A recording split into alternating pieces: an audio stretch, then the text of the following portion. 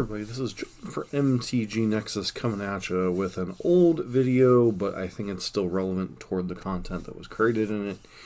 This is the burn perspective of Burn versus Heliod Company. This was the companion video to the Heliod Company versus Burn video that I made, I think back in December, but I don't think either deck has really changed all that much to affect the outcome of the games that were played for this recording. Taking a look at things from the Burn perspective this time. Last time we took a look from things from the Heliod Company perspective. Taking a look at what cards are meaningful for Burn, both in the main deck and in the sideboards. As you may see, this is a list that's a little bit different than the one I've been playing a lot of recently in leagues. But, you know, a lot of the cards are the same. You still have the same core of Goblin Guide. Basically, you still have the same core of these cards that I'm constantly talking about as the core of almost every Burn deck. These are kind of the 24 that don't really change. You know, some of the finer details, like the numbers of Sunbit Canyons, Fire Islets, those change. This package of spells change. Sometimes you run less than 4 Rift Bolt. Sometimes you run less than 4 Skewer. Sometimes you run more Skull Cracks than less.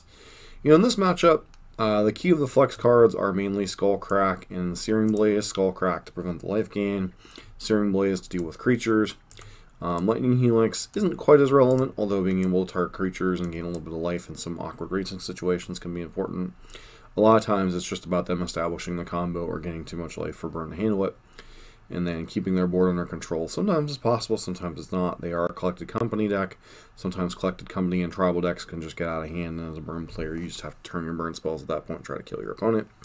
Not easy against a deck packing Auriok Champion, Heliod, Spike Feeder, Conclave Mentor, you know, basically life gain deck that isn't Soul Sisters. So the deck we're playing against is kind of the spiritual successor to the old Kitchen Finks, Viscera Seer combo, which then became the successor of, or was the predecessor to the Devoted Druid combo.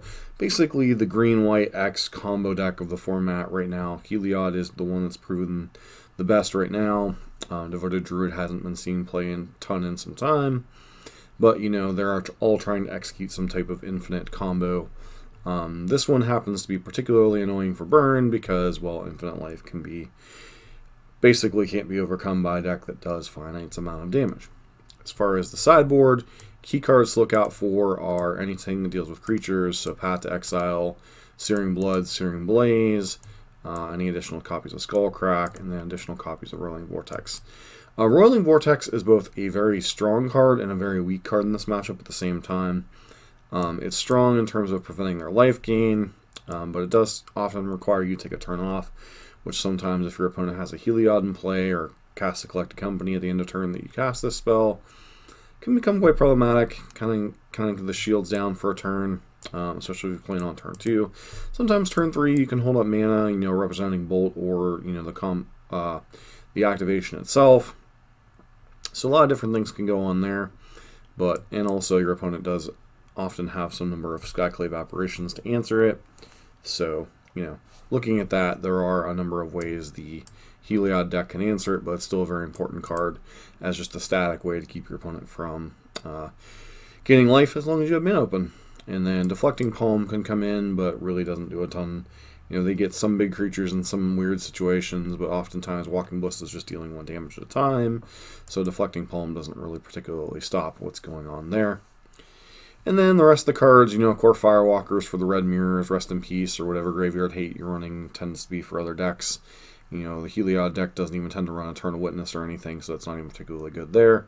Smash the Smithereens, primarily there for Chalice and such, so, you know, a lot of different cards in your sideboard, only really path in your anti-life gain, anti-creature measures. So how many paths, how many searing effects, you know, if you have any additional bolt effects, whether it be, like, say, some people run Lightning Helixes in their sideboard, you know, weird configurations you can come across with Burn, but this is primarily something similar to what you'll see, you know, probably with Burn the last 6 months, last 4 months, 6 months since Roiling Vortex has been printed. So that said, let's get into the Burn perspective with a couple of matches and see how Burn handles the matchup. Taking a look at match number 1. Fortunately, we lost the die roll. This hand's pretty reasonable. The one weakness with this particular hand in this particular matchup, we don't have any quick ways to deal with like a quick Arbor Elf or anything. But overall, we have Goblin Guide, Eidolon, which both are pretty relevant cards in the matchup early on. Skullcrack to potentially stop some life gain for a turn, and then Riftbolt to deal with our opponent's creatures. Our opponent did mulligan to 6. They lead on Arbor Elf. As I mentioned earlier, we have no way to deal with that, so they're going to get some quick mana. They reveal Basic Forest. Opponent does the thing.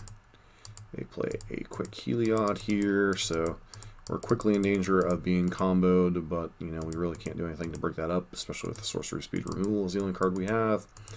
And our opponent immediately plays Spike Feeder, and we concede because this is the infinite life the easiest infinite life combo they have in their deck, and just leads to us basically their life total getting ridiculously high, and we can't ever win the game. And then they can just kind of win at their leisure beyond that, because we eventually will run out of ways to kill their creatures, especially in game number 1, and really have no hope of decking them specifically. So, kind of a rough start, but let's get into some sideboarding.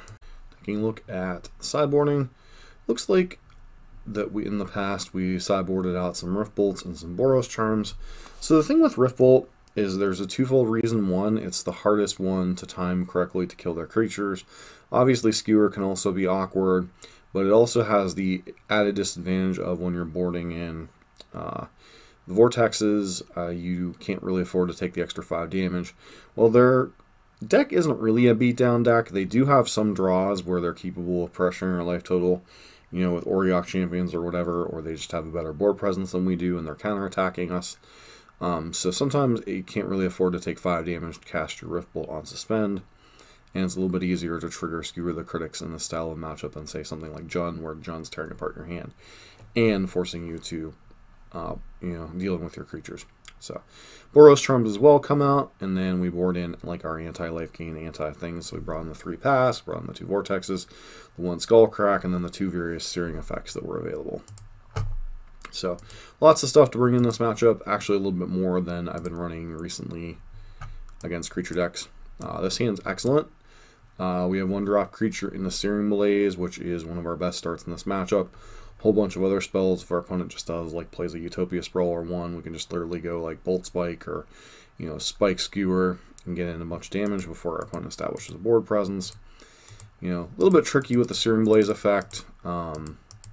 Not having a fetch land to be able to time it during our opponent's turn, but if they were to have jammed like an Arbor Elf here, Searing Blaze would be like the perfect play. Here, we just kind of do the Spike Skewer play that we were talking about. Put our opponent to 10. You know, obviously one of Burn's best starts. Opponent plays Conclave Mentor, which kind of sucks, specifically because, you know, they gain 2 life whenever it dies. We could do a couple of things here. We could play Roiling Vortex. We could play Searing Blaze. We could play Searing Blaze plus Bolt. That puts them to 7, 4, and they're 1 short. I don't know how I played this out in the past. Looks like I go with Blaze, and then do I play Bolt or not? Looks like I choose to hold Bolt to answer another creature, potentially. They just play Heliod here.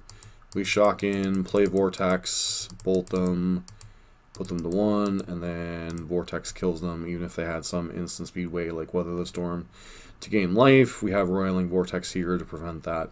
So, you know, like I mentioned in our discussion of that opening hand, you know, that is one of Burn's like absolute premium draws against any type of creature deck. You know, being able to keep their creatures off the board while pressuring them is often very important. So in a lot of ways, we kind of our best draws involve like being almost like a Delver or a Jund deck, you know, where you play your threat and just, you know, answer, kill them, you know. So kind of a tempo-ish play, kind of our best bet in that kind of a matchup. And as you see, you know, we barely had enough resources to cross the finish line, even with our opponent just gaining 2 life and us having one of our absolute best draws. So let's go on to the deciding game number 3. Look at sideboarding. We didn't make any changes. Keeping the same. 8 cards in, 8 cards out. This hand also very good. Not quite as good as the other one. Being on the draw is a little bit tricky too, because you're never sure like how quickly you're going to need to answer things. Bolt on 1 could potentially answer. Arbor Elf, Path Exile is pretty good against Auriok Champion. So overall, pretty good hand. Our opponent did mulligan to 6 again. They have Utopia Sprawl again. So opponent is constantly not presenting us with a target for a bolt turn 1. They have a Scavenging Ooze, which could be a little bit tricky. Play the Ooze. We play that. Play Swift Spear, we bolt the Ooze just to get out of the way, because otherwise it could be problematic. Opponent passes here, which likely reads as Collected Company. Still attack in here. Nothing? Okay, they Collected Company at the end of turn, it looks like. They put in...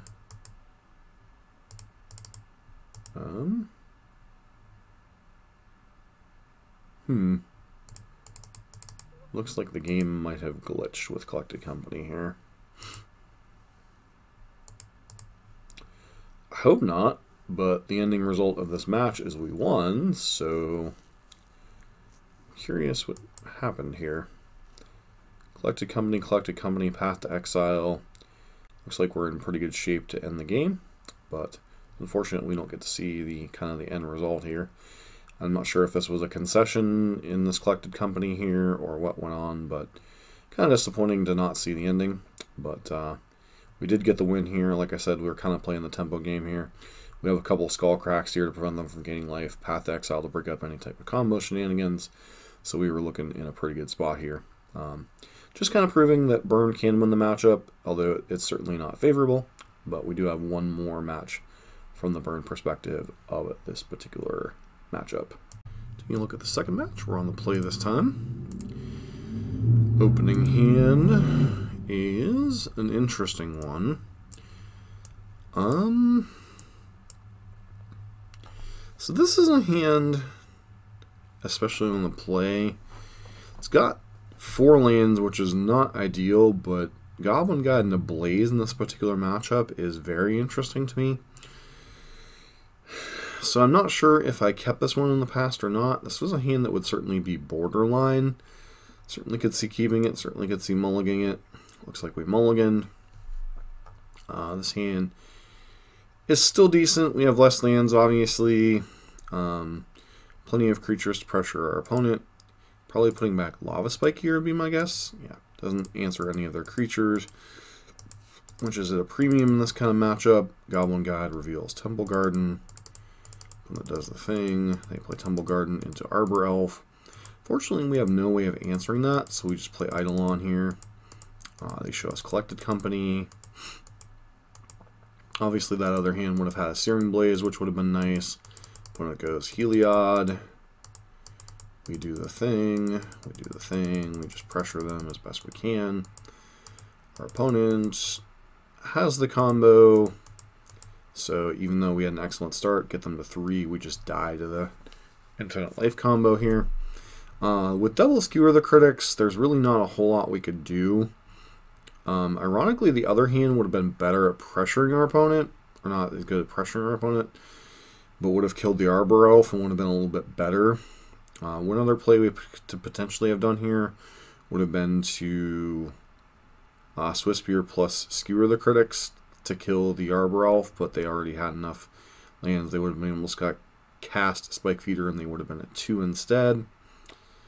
If I would have cast Skewer, would they have been dead? So 5 damage. May have actually screwed up my sequencing here.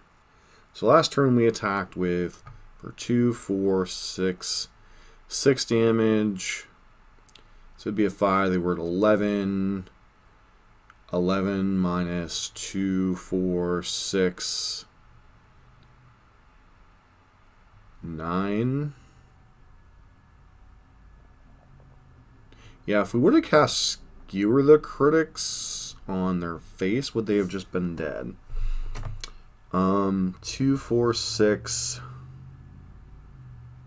9 damage. Okay, so 5 damage before they cast this. 6, 7, 8, 9, 10, 11. So if we would have attacked for 2, 4, 6, 9, 11, yeah, they would have actually been exactly dead if I would have cast Skewer the Critics on their face. However, we did know about the 2 copies of Collected Company, so they wouldn't have just had to jam Spike Feeder. They could have cast Collected Company, and they would still have been at 1 with having to fetch for a land here, which they definitely run basic forests in their decks. They'd be able to go to 1. Potentially hit Spike Feeder, so if we would have cast Skewer the Critics, maybe we would have had a better chance, because they would have been at 2 instead of 5. But, you know, different lines of play we could have taken in the end result. I still think our opponent was decently favored to find something there to gain some life, maybe hold on for another turn or 2. But, you know, just dying to the infinite life combo, maybe we should have cast Skewer the Critics instead of the second Swiss Spear there. Always good to look at additional play lines in these replays sometimes. But anyways, on to sideboarding. Speaking of sideboarding, looks like we did the same thing as we did last time, bringing the past, the 2 Searing Effects, the Vortexes, and the Skullcrack. Boarded out Boros Charms and Rift Bolts. Once again, for much the same reason, Rift Bolts can be a little bit slow as removal, plus the fact that you know, it's a little bit awkward with Vortex in play. This hand is a very mediocre hand, and it's probably a mulligan.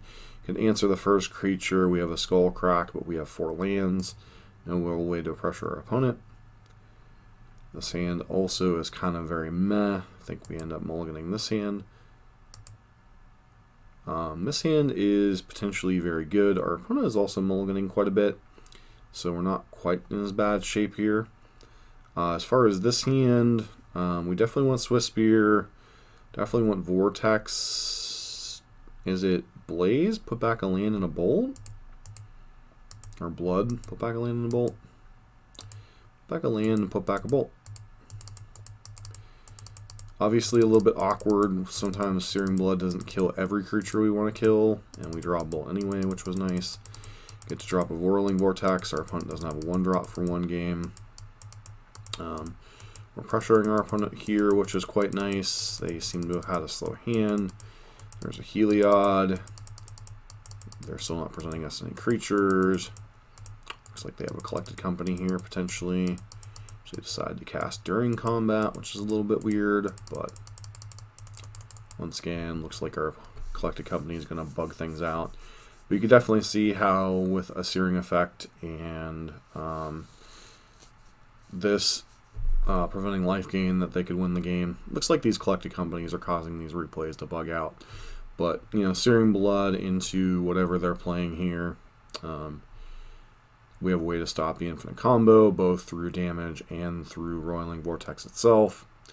And Blood here would put them to, would force them to block with the other creature, and then would put them to 1, because this would kill the creature, most creatures in their deck, and then put them to 1, and then Roiling Vortex would finish them off. So, you know, these Horizon lands sometimes aren't free in the aggressive matchups. You know, we know that from the burn perspective, but it's just a friendly reminder that sometimes from the other decks perspective, like these Horizon lands, which they're quite nice in attrition matchups, you know, and sometimes these burn versus whatever matchups can become attrition-y, so they're quite nice. But when your life total is under a huge amount of duress, these 1 life, you know, chunking away at a time can certainly hurt.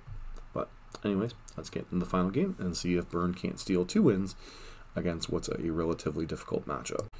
Once again, nothing's really changed with sideboarding, so let's get into the match, shall we? This hand, 1 lander, only really a bolt to interact, I think it's a mulligan. I agree with my past self. This hand is quite good. Swiss Spear into any type of blaze effect, backed up by a Skullcrack, probably put back 1 of the lands. Which I would guess, yeah, that made sense. Opponent, once again, with no turn 1 play, we have a turn 1 pressure play. Opponent's deck, okay, they have Conclave Mentor here. We just blaze the first target they present us. Offset some of the life total. They should be at 13 if they hadn't had Conclave Mentor. We have Heliod, which we can't really interact with, which put them to 13. Once again, having to hold up Skullcrack more than anything.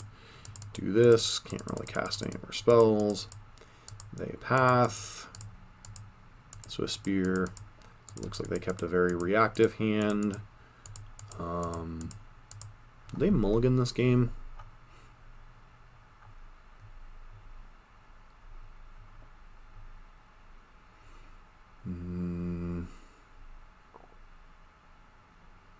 Yeah, they mulliganed to 6 as well, so they kept a bit of a sketchy hand, it looks like. You just continue to pressure them. They have an Eldamari's Call. They go for Auriok Champion. It's an interesting one to Eldamari's Call for.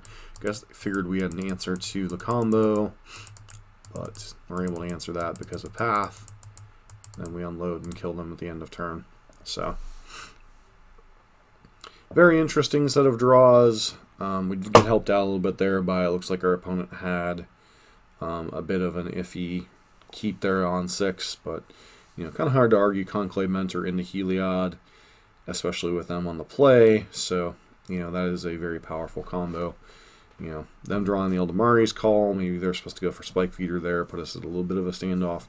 But we had more than enough creatures, or more than enough cards to answer it with Skullcrack backup, so that was quite nice. So whatever they Eldamari's called for, we would pretty much have been able to answer it, barring something that had protection from white and red, which to my knowledge, the only creature in Magic that has protection from white and red is Phyrexian Crusader, and I highly doubt the green-white deck's playing Phyrexian Crusader.